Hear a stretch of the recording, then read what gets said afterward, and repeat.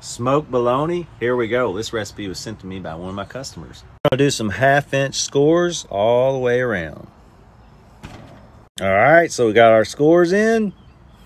Now let's go around with it. Like so.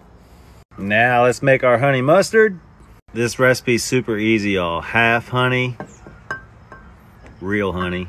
The other half is yellow mustard. Spicy Dano time. Just pop that trigger finger about 3, 4, 5 good times. 6 or 7. And just mix that up. Our consistency's a little runny, so the trick is thicken it up with more Danos. Mix it. There's that pasty consistency. Pour it right over the top. Get it nice and basted. Throw that bad boy on.